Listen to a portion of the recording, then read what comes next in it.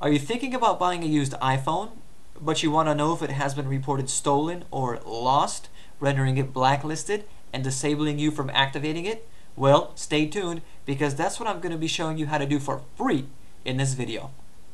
Now the first thing that you got to do is find your IMEI number, and the easiest way to do that is tap on your phone app and dial in star pound 06 pound, and your IMEI number will appear. Another way that you can find your IMEI number is in your settings app. Tap on settings, tap on general, tap on about, and scroll down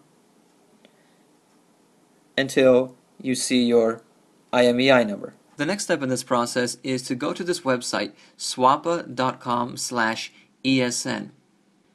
You're going to see a window where you can type in your IMEI number so you can get a check for free. And I copied it to my clipboard, so I'm just going to right click and paste it. And click the check ESN button.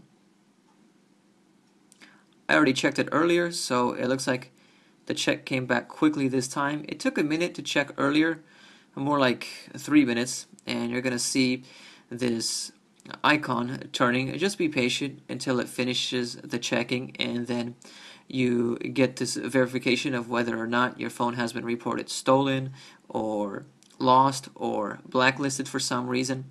Another word of advice, it's always good to get the IMEI number of the phone that you're thinking of buying before you buy it, because if you buy it and then you check your number and it turns out it has been blacklisted for some reason, that could be a problem. A lot of websites like eBay, for example, actually list the IMEI number of used phones for many of the phones that are being sold, so you can do just that. Thank you for watching. This has been a video to show you how to check if your iPhone has been reported stolen or lost or blacklisted for some reason.